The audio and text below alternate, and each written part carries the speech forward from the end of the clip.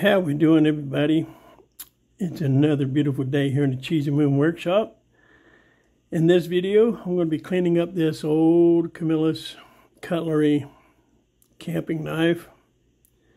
This is going to be absolutely beautiful. The brass liners, the black handles are really going to pop. Nickel bolsters. The blade on this is immaculate. It's in great shape. It has been sharpened, but plenty of meat on the bones. It's not all tore up. It just needs to be sharpened up. The small blade, same thing. Very good shape, very good condition. Get this thing cleaned up and oiled up so it's not so stiff. But it's got this little relief cut and the handles for getting this blade out. I mean, that's almost in perfect condition. Little to no wear at all.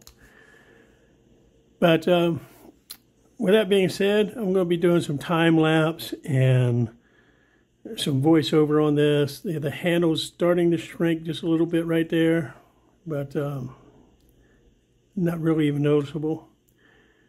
But again, this is a Camillus cutlery, and that tang stamp is what they call the 4-line tang stamp. The knife was made between the early 1930s and mid 1940s, so in the neighborhood of 80 to 90 years old. And for being that old and not being cleaned up yet, this knife has some fantastic snap, and she is going to be absolutely gorgeous when I get her cleaned up. And thank you, Mr. Ken. This is going to be in my treasures of my camping knife collection. I appreciate it, and you very much. Ken is the operator, I guess, or the creator at the Pocket Knife Therapy.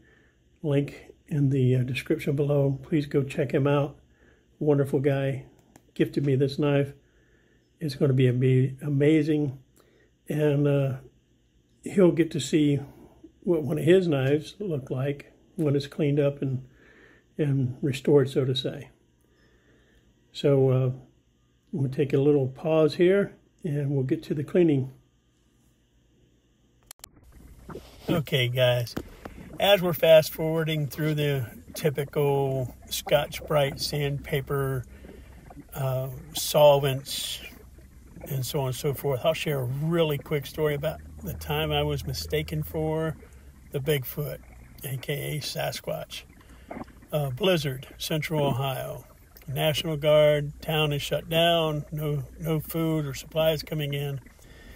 And I gathered up what I could, loaded in my Volkswagen, donned my Air Force Sub-Zero parka and my Army trench coat, and headed out with that U.S. Air Force duffel bag stuffed in the back of the Volkswagen, bypassed the National Guard, and took a risk trying to get 14 miles to my family to give that food to them.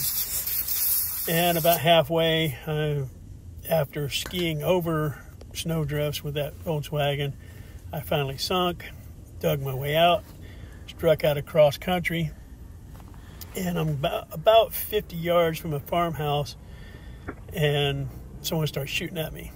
And I assumed they were shooting at me for trespassing, trying to loot, but I ducked down in the snow. It was about 3 foot deep, and I'm trying to hide.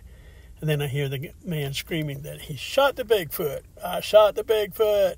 And I screamed back at him in a very aggressive manner that I wasn't the flipping Bigfoot. Stop shooting at me. He was pretty apologetic. Came check, make sure I was okay.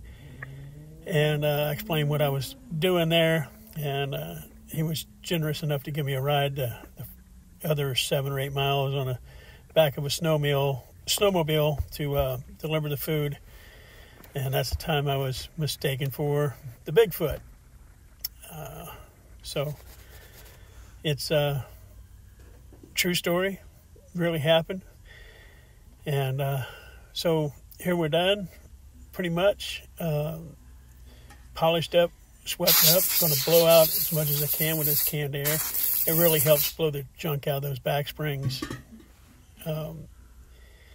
I'll soap and water bath this when I'm done to get all the chemicals off of it. But even after blowing it out 2 or 3 times, you still get gunk out of there. But guys, we're nearing the end of this cleanup. I'm going to strop it. It's in good shape. It doesn't really look like it needs to be sharpened. I'll strop it and see if we can revive the edge a little bit. And as you can see there, I slowed this video down just a little bit, but you can just see it. All it took was a pass on the strop. And it's ready to be added to my camp knife collection. This knife, again, was gifted to me by Ken over at Pocket Knife Therapy. Y'all need to go check that young man out. Right now, he has a knife that's a little out of my price range. It's a Camillus camp knife. Absolutely beautiful. Would love to have something like that in my collection, but too rich for my blood. I'm very, very happy with this generous gift that he sent to me. Here, coming up here, I'm going to show you the snap on this, and I slowed it down because it was a really cool effect. It happened by accident, and then I decided to edit it in here, leave it in. Check it out, listen to this.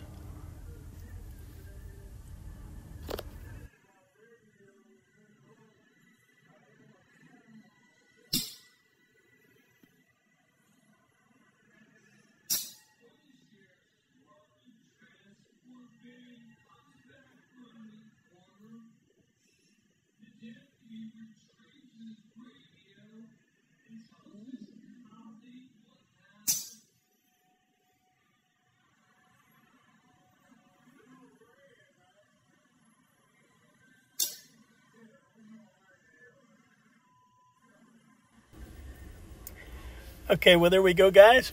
It's all cleaned up. Again, thank you, Mr. Ken. I appreciate this very much. This knife will be added into my camp knife collection. And again, I really appreciate you very much. Okay, guys, here's the Camp Kings that I have. One I was missing a bail. Absolutely love the Camp Kings. That's one of my favorite knives.